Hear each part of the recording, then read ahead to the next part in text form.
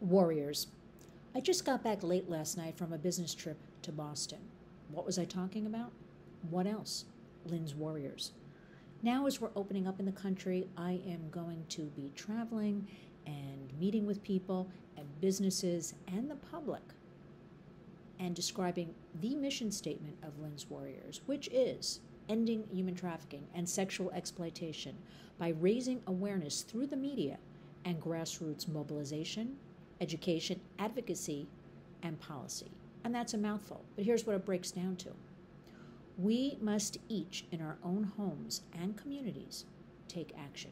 We are the warriors. Upon arriving home last night, I then received a text message very late at night that a beautiful young woman, 17 years old, was murdered by her pimps. She was well known. She was 17 years old. She was a youth advocate at a group in Washington, D.C., trying to help other girls and young women out of this lifestyle, share her expertise. She was a survivor. Well, at 13 years old, she was trafficked on Instagram. Instagram, owned by Facebook.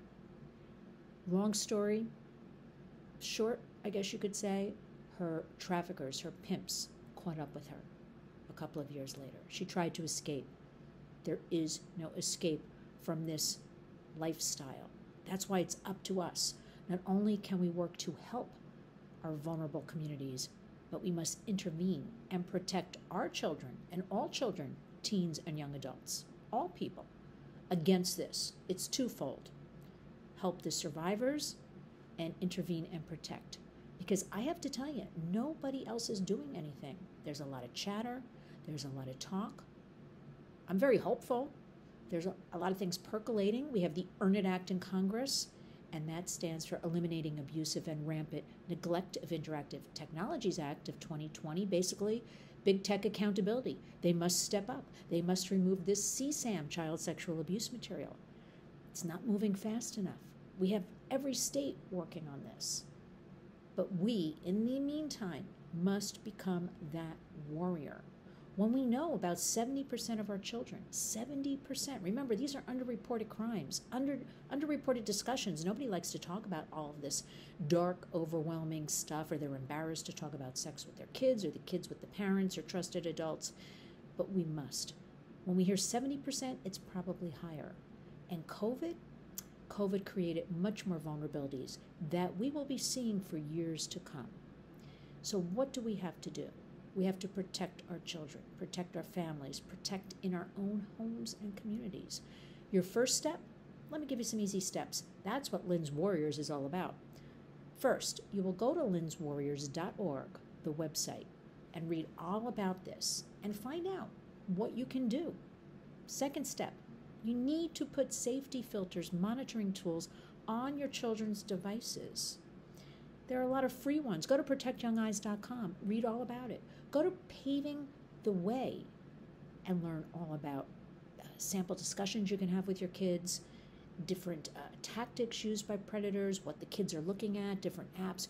Education is the first step. Raising awareness is and we always say this, but it's true. Knowledge is power. And parents, grandparents, trusted adults, teachers, we need to come together and meet the kids where they are. We need to talk to them.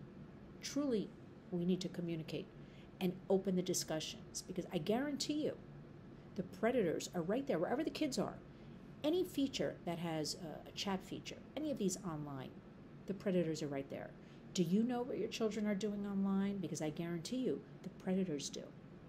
So, coming home, having a very successful trip, introducing, finally being able to get out into society. This is something human trafficking and sexual exploitation you must do in person, is my belief. Sure, Zooms are great. That's all we've had in the last year plus. But it's the human touch. It is that survivor voice also that resonates and makes the difference. So Lynn's Warriors is going to be opening up. We are going to be traveling around the country. We are going to be explaining all this and providing easy resources. But you must understand. And then what you must do is go to lynswarriors.org and find out more, how you can participate, take action. Because I guarantee you, with studies coming out showing what has been going on in the last I'll say about 2 years, this escalation, this crime, and there's no stopping in front of us, we have to take control. Remember, you can always write to house.gov and senate.gov. Find out who represents you and drop them a short note. What are you doing about this child sexual abuse material online in our community? What are you doing about the Earn It Act? Remember, we're gearing up again in Congress. We need big tech accountability. Why everybody's shouting about censorship? Who is helping our children? Why is there no censorship for children? Under 18, anything sexual should be a crime automatically. So, again, it's up to us. Follow me always. Join linswarriors.org. Find out more and find out how you can become a warrior in your own home and community.